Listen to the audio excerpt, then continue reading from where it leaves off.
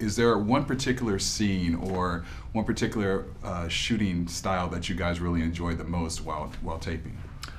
My favorite thing to do is, I mean, we'll shoot what's on the page, and we always have fun doing that, but then we start improvising. Yeah. And that's when the craziness ensues, and that's where the real gems come from. They'll just let us riff, and, we'll go on. Maybe somebody will throw a couple of ideas out, but, we just have a tendency to go off, and that's when the real laughter comes.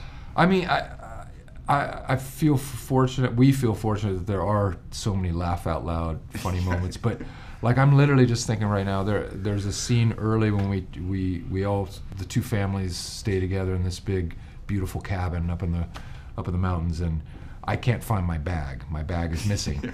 And I just come in the scene in a woman's bathrobe because we were laughing like what would Brad put on, of course there's like a woman's bathroom left over from the previous tenants. And Mark is so funny in his delivery. He's like, why are you wearing women's clothes? And I'm like, I couldn't find my clothes. Anyway, and he just keeps going with the scene. But like little moments like that throughout the film are the ones that crack me up. Yeah. Yeah, I mean, it was just so many. One of my favorites was going from the friend zone to the end zone. What would you suggest to a guy who needs to go from the friend zone to the end zone? Don't take advice from his guy. That's for sure. I'm all about the friend zone. I know. Poor Brad Whitaker. He lives in the friend zone. He has somehow found relationships despite his approach.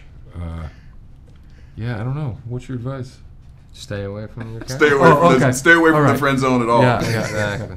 And what do you guys enjoy the most about working with each other? How would you describe this guy? The thing that I admire most. Same in a way. Yeah, we're family guys. We're husbands and fathers, but we happen to have a great job, and we're in the business, but we don't kind of exist in the business really. We have our own existence outside of it, and we come to work, we do our thing, and we're kind of back to our own little kind of normal private worlds.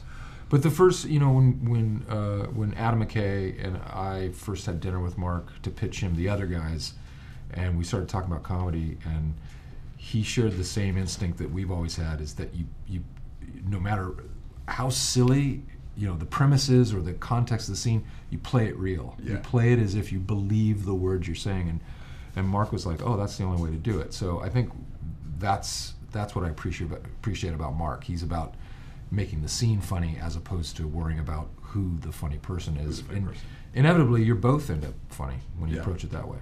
And Christmas is obviously coming up. Is there a big item on both of your lists that you really want to see under the tree for yourself? Oh, gosh. I hope my wife buys me something nice and expensive. It's one of those things where, now, we're mostly giving out the gifts. I make sure the only person I really have to buy it for is my wife. And she makes sure she takes care of all the gifts for kids and stuff like that. So it's easy for me.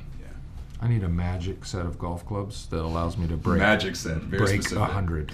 I think we're on the. So it doesn't matter what brand; they just have to be magic. Just magic. Yeah, I love that. Yeah. Well, congratulations! I look forward to seeing you guys in Thank you so much. Thank you. I appreciate it.